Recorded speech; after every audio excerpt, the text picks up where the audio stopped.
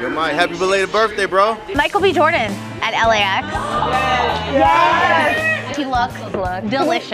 Happy dirty birthday, bro. How's it change being a 30 now? 30? Embrace it. What's your back, bro? We asked him if anything feels different, and he said, Nah, man, you just get a little older. That's about it, man.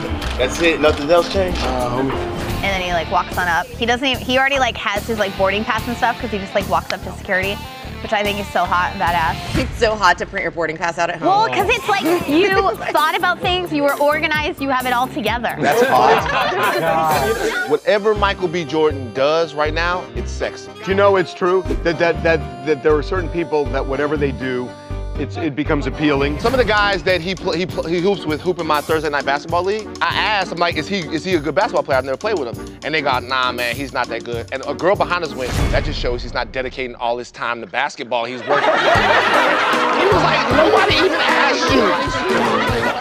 No doubt.